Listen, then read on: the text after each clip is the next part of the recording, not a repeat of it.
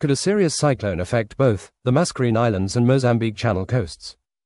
To not miss any important updates, subscribe and enable notifications.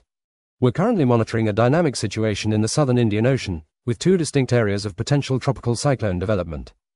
One area of concern is located within the Mozambique Channel, while the other is situated to the north of Mauritius and Réunion.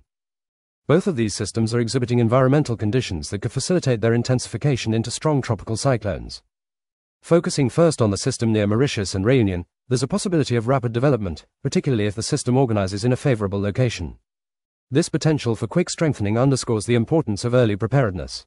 Even though a fully formed cyclone has yet to materialize, it is highly recommended that residents review their cyclone preparedness supplies.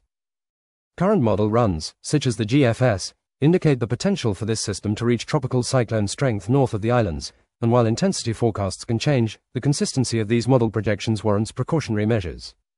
The primary threats associated with this system include strong winds and, notably, heavy rainfall, which could lead to localized flooding, especially in drought-prone areas. Shifting our attention to the system in the Mozambique Channel, there's a greater degree of uncertainty regarding its future track and intensity.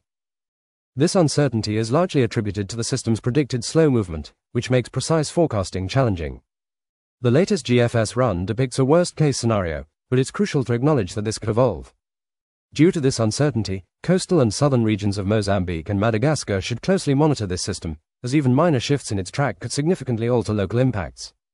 We will continue to track both of these developing systems and provide updates as more information becomes available.